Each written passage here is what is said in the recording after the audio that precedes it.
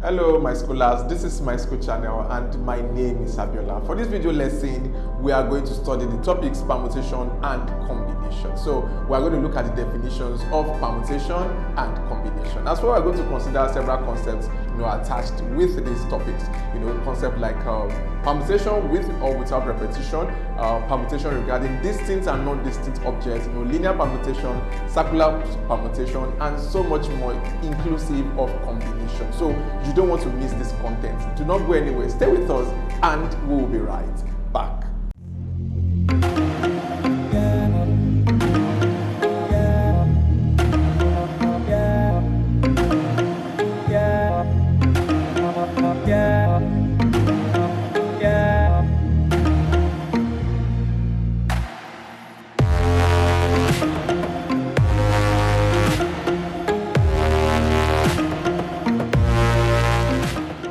Welcome back to my school YouTube channel. Right there, we are still working under statistics. So we have permutations and combinations. So let's look at some comparisons. So we have permutation is regarded as the number of ways to arrange things. So when it comes to arrangement, when it comes to order, we are looking at permutation. Then on the flip side, we have combination, the number of ways to choose things. So this is about selection. You want to choose.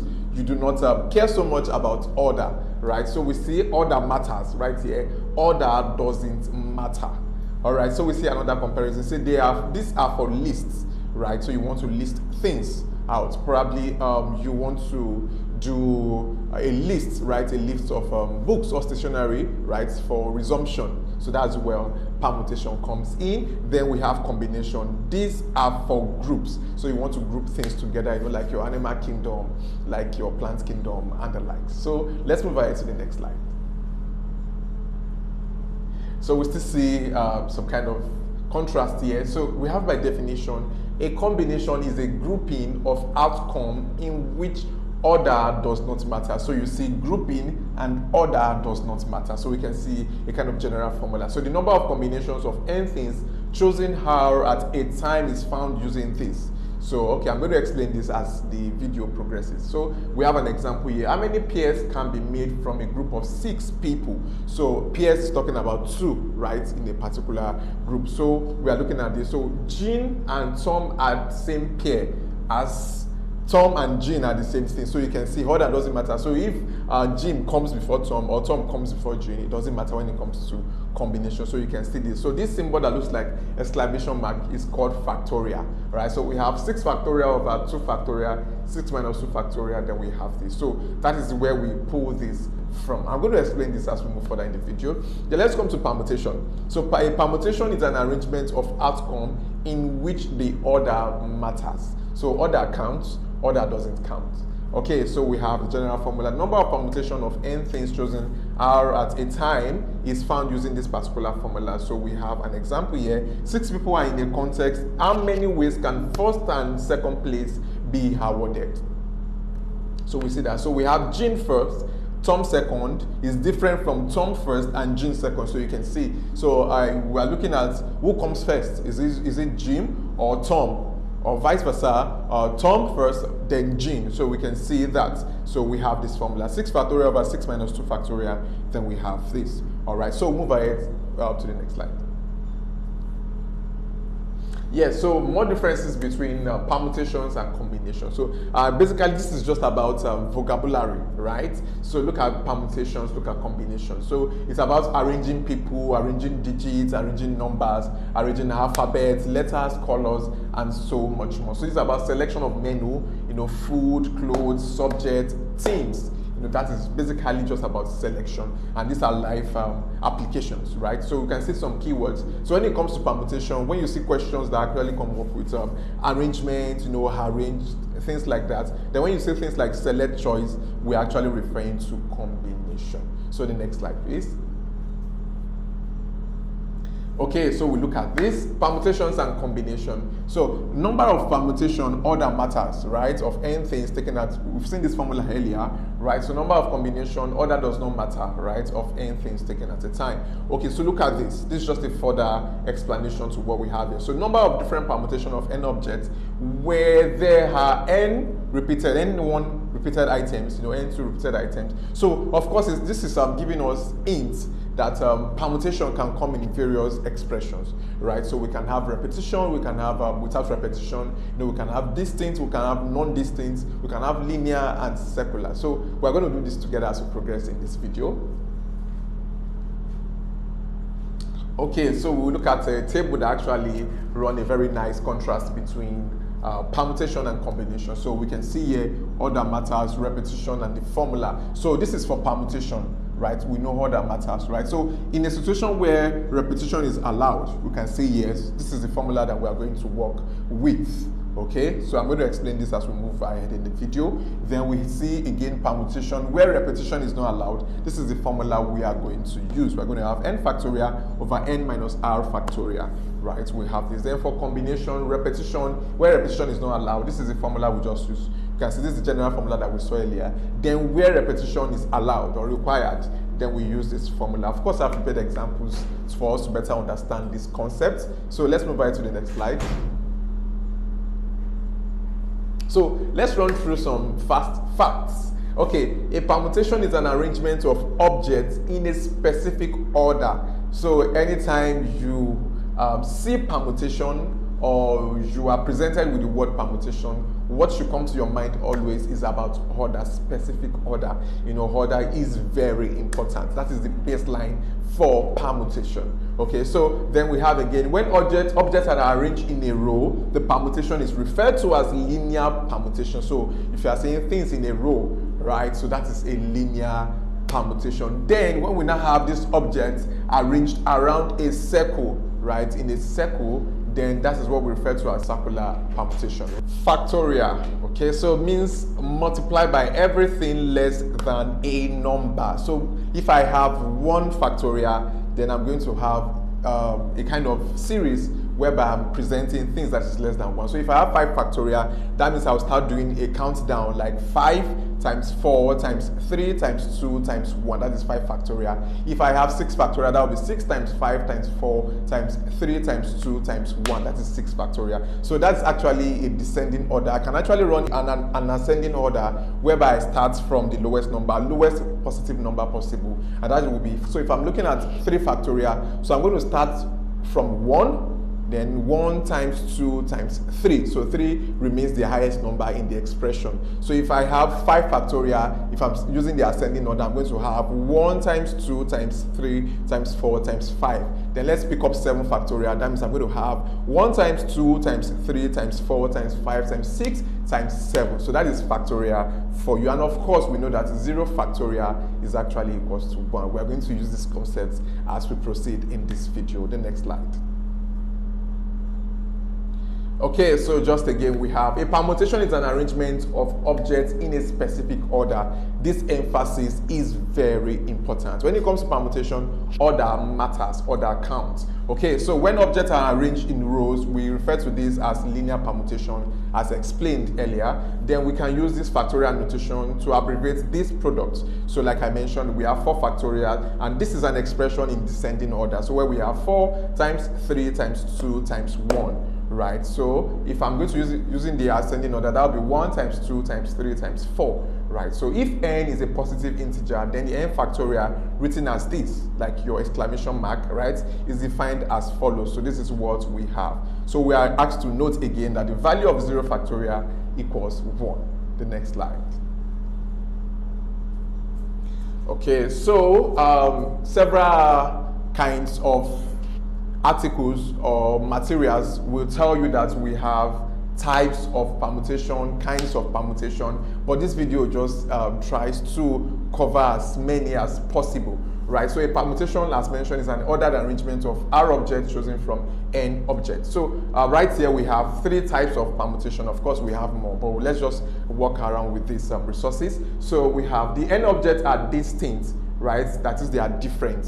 Okay, and repetition is allowed. So there's a kind of permutation whereby the objects are distinct, right, and repetition is allowed. So we can talk about distinct and repeated permutation, right? Then we can also talk about distinct and non-repeated permutation, Okay, then we have here objects that are not distinct. So we can talk about distinct permutation and non-distinct permutation. So for distinct permutation, we can have repetition or without repetition. You can see that now. So let's move ahead to the next slide. Alright, so we have others here. So we have permutation with repetition. So like I said earlier, when we talk about distinct permutations, can be repeated or non-repeated. So we have permutation formula. The number of permutation of n objects, then we have r, of which are alike, then we have this. So basically this is what you are going to have. I'm going to use examples to actually explain this concept. So you are going to have n factorial over the objects that are repeated, right? So right under here, then you get your solution. This is very easy. I promise you that. The next slide. Alright, so we then have permutations without repetition. So look at an example. How many ways can A, B, C, D be ordered where only 2 letters are used, but each can't be used twice? So you are looking at an expression where there is no repetition. So basically you see this. What is the total number of letters we have? 1, 2, 3, 4. That's what you have here. So we are told that without repetition. So you have used 2 out of 4. So you can see what we have left. So we have 4 factorial over 2 factorial. So you record that 4 factorial is actually 4 times 3 times 2 times 1. 2 factorial is 2 times 1. So this is what we have here. So 4 times 3 we have 12, times 2 we have 24, times 1 we have 24. 2 times 1 we have 2, then we divide this, we have 12. So we have 12 ways to actually do this without repetition. Okay, so the next slide. Good, so we still have the circular and the ring permutation. So we have the circular and the ring permutation. So right here for the circular permutation, we have n different objects can be arranged in circle, right, in this number of ways. So basically, if I have, let me say 6 objects, right, I'm asked to arrange them in a circle, just say 6 minus 1, so I have 5 factorial ways to actually do that. So in the case whereby your arrangement is not just in a circle, right? You are looking at a ring arrangement, right? So this is now, we now have this formula divided by 2. All right, so probably like a bracelet, you know, we are asked to arrange the beads in a bracelet. So we are having a kind of ring arrangement. So you divide whatever expression you have here for your circular divided by 2, then you get your solution. We have examples prepared for this. The next slide. Okay, so still we have some presentation here. So we have example 2. In how many ways can 8 different charms be arranged on a circular bracelet? Hopefully this charm is for love, all right, or for goodwill. So we have a solution here using the ring permutation principle. So basically, if it's just a circular permutation, you will just have your n minus 1 factorial. But now we have a ring formation, so we divide it by 2. You know, it can be in clockwise or anti-clockwise. So that is the consideration that we have right here. So we have 8 minus 1, that is 7 factorial over 2. So 7 factorial should be 7 times 6 times 5 times 4 times 3 times 2 times 1, then divided by 2. So we have 2,520 ways. Okay, the next slide. Good. So we have a comparison between the circular permutation and the linear permutation. It's important that we examine the relationship that exists, you know, between them. So we have 5 people are seated around a table. So how do we do this? That is basically 5 minus 1, right? Factorial. That is what we have here. So 5 around the table, not a round table, please. This is around a table. So this is a row or a linear permutation. So we know the formula to use right here. So we can see a circular permutation. So this says this set of people, we know we have them as 5. So you can see the ways we can arrange them. You can see A coming first. You can see B coming first. We can have C, D. You can see all of this. So there is only one circular permutation, but there are 5 corresponding linear ones. So you can see for a set with n members, so you can see that your linear permutation is actually equals to n times your circular permutation. Right, so I'm going to use an example to explain this concept. You know, by the time we use applications, this will come out clearer. So basically, your circular permutation can also be presented as your linear permutation over the number of members that we have right there, and we still amount to n minus 1 factorial.